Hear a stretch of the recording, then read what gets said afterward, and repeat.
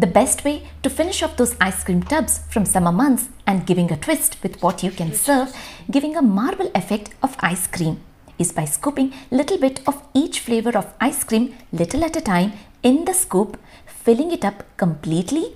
You will have a lovely pattern created and two different flavors combined, giving a wow effect to your guests.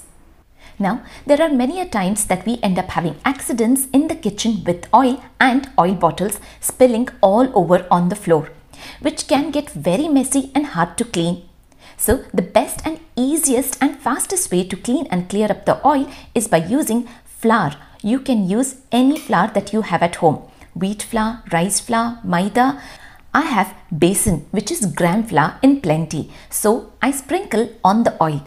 Flour absorbs the oil easily and also clears the surface easily without getting slippery. I haven't used a single tissue, a wet cloth or a dry cloth to clean up. Just using flour to clean up the whole mess of oil. Use a thick based saucepan and organic unsalted butter. I normally melt 2 blocks of butter weighing 250 grams each. On a very low flame, I set to melt the butter, stirring it occasionally every now and then. It takes exactly 20 minutes of time to make ghee, which is clarified butter. Or you can check the color or the smell of the ghee to know it's done. After a complete meltdown, when the ghee starts rising up again, this is also a point to know it's done. It is really hot, so make sure to have a base underneath. Sieve the ghee and allow it to completely cool down before closing the lid. Your homemade ghee is ready. Now, you can actually use this from the sieve to eat as an instant sweet by adding in organic coconut sugar immediately while it is still hot. Combine it well and enjoy it straight away. Looking after quartz and turmeric stains, I sprinkle in water all over the kitchen countertop and sprinkle bicarbonate soda. A soft bristle giving a good scrub to easily get rid of the turmeric stains and to sparkle and shine the quartz.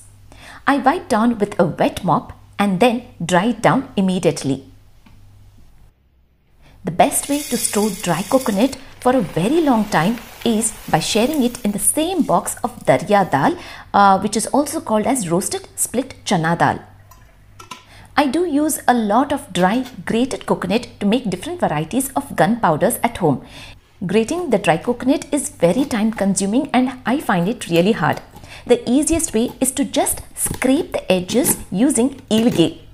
It's very fast by just chopping it down from the sides. When it's time to change the water from the flowers, add in a teaspoon of sugar along with water can help the flowers with nutrients and also prolong the vase life. I layer up a tissue in a box and saving up the flowers for longer by covering them up in a tissue again at the top and refrigerating them. This way the flowers remain fresh easily for 10 to 15 days time. I'm planning to make aloo gobi sabzi today. It's hard to see the small insects which are camouflaged in the cauliflower. The best way to get rid of them is by adding in turmeric and hot water. I allow 10 minutes of time for the cauliflower in hot water to clean and disinfect before making the sabzi. Now there are many a times that a sabzi that doesn't taste very good. Best way to uplift the taste is by just adding in sugar and fresh lime juice. Enhances the taste of any dish. To get those super soft chapatis, adding in ghee and warm water to knead the dough.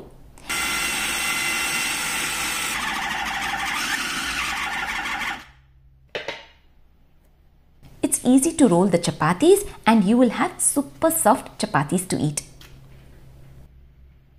While making chapatis, it becomes so difficult having a full sleeved top. What I do is I use hair bubbles to hold up my sleeves while rolling the chapatis.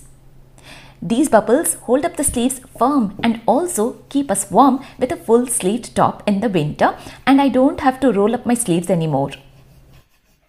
I have kasuri methi adding in water to clean up. There are many a times that we have unexpected guests at home and also at times we want to eat something different from the usual. What you can do is to roll the chapati to a small disc size. Smear some oil, add in turmeric and spread it all over. fold it up again and roll back. A layer of washed kasuri methi. Fold it again and roll back to smear oil and Kashmiri red chili powder. Roll the chapati to a bigger size now with 3 different layers, colors and taste that you can make this given any time whenever you're making chapatis. It is a healthy, tasty chapati building your immunity too. Enjoy it while it's hot. I have got this Nutella on my sweater all over when I was working with it the other day. I'm using Colgate toothpaste to remove the chocolate stains, giving a little wash with water to create lather. All the chocolate Nutella stain is gone from the white sweater. Due to excess heat, the cooker gasket compressed, so it becomes important to stretch the gasket and put it back on before using the cooker, in which way the gasket will hold the water in the cooker and not spill out while whistling. Peeling shallots can be such a task, making it easy by adding in warm water and giving it just 2 minutes time to work, and you can peel off the skin easily. We all have different sizes of knife to use. Using a heavy knife helps to chop things easily and also very fast with not much pressure required. Anything as big as cauliflower, to melons, to onions, and even chopping the coriander is super easy. Try it yourself. With the constant use and heat over the years, the dosa pan can get worn out. Using an onion and smearing it on the dosa pan helps to get a very smooth textured dosa without a trouble.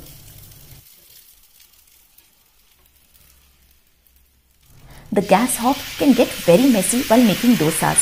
An easy solution to clean the mess is by just pouring in water on it. Leave it for 10 to 15 minutes time. No chemicals, no detergents needed. Water helps to lift it up easily. I then give a dry wipe with a kitchen towel straight away. If you are like me suffering from frost bites during winter, then the best solution is by just using an onion and smearing it all over on your hands and fingers. It's an amazing food providing immediate effect by reducing the numbness, itchiness and healing it straight away to return to normal. It's quite annoying to see hair on the floor. Now the best way what I have started to do is to just pull down the hair which are about to fall a couple of times in a day and bin it straight away. Keeping the floor clean is an easy way now. I have this very old sari which has gathered a lot of stains and is a lot dirty as well. So in a tub, I add in baking soda and warm water. I allow a good time of 2 hours for it to work. I give a gentle wash and then scrub. The color looks so much vibrant after all these years, and yes, the stains are not very strong and visible anymore. All the vessels used for the day, keeping it in the sink, let them soak in the water whenever you are washing your hands throughout the day. And the soaked vessels, in which way you don't have to use additional water to soak the vessels. By the end of the day, it's a lot easy to clean and clear up the vessels with very little water needed to wash them.